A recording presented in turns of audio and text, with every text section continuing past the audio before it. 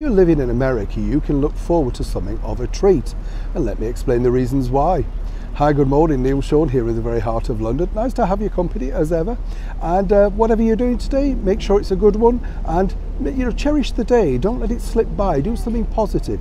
Even if it's for you, just making yourself a nice cup of tea, sitting out in the garden, looking up at the sky.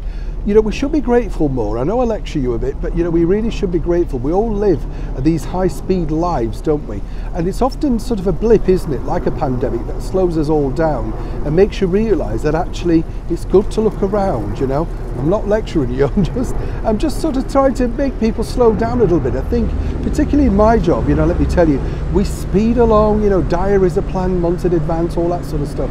Which brings me to, of course, our breaking royal story of the day, because very soon, we can tell you, there will be the dates announced for the planned visit to the United States of the Duke and Duchess of Cambridge, William and Catherine. And I'm going to say also, by the way, I don't know if you've seen that particular first dual portrait by Jamie Corrith of both of them, which is now in the Fitzwilliam Museum up in Cambridgeshire. Rather fitting. I liked it. I thought it was just a lovely, listen, I can't paint anything, so I think what he did was remarkable, in fact. But we do know Catherine was slightly enamoured by it, in fact. So that's a nice thing, isn't it? At least, when the royals like your work, it's not bad, is it?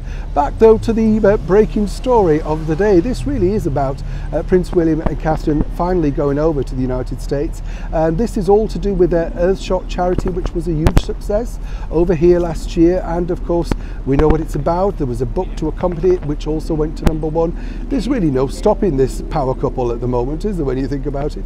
They look more loved up than ever, more relaxed, and for those that thought he was trapped, seemingly freer than ever and thoroughly enjoying his life right now, whichever way you look at it. But there's this thorny subject which I really wanted to clear up, because apparently when they go over to the United States, there's a lot of hype over there about how apparently they're going to be meeting up with Meghan and of course his younger brother Prince Harry. Well, that would be an ideal situation, wouldn't it, to take the time out to do that when you think about it, both in the same country and perhaps away from quite a lot of prying eyes, because it's a little bit easier to get away from the media over there, believe it or not, because it's such a vast place. You can arrange to meet anywhere. But according to the very good source that I have regarding William and Catherine, that sadly will not be possible. They're planning a packed schedule with no private town for visits or downtime.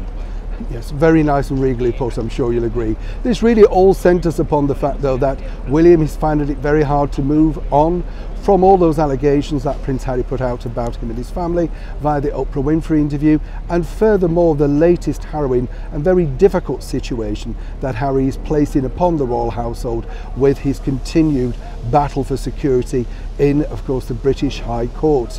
Does seem strange, doesn't it, that these two brothers who were once so close have fallen out seemingly over a couple of bits and pieces that have escalated so much.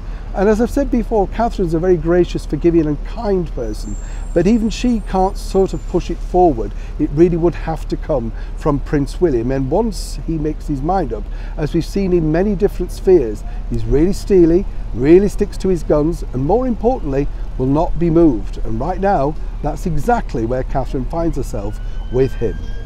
Whichever way it goes, seemingly there's going to be no royal catch-up late summer in the United States for the once ever so close royal brothers. Neil Sean in the very heart of London.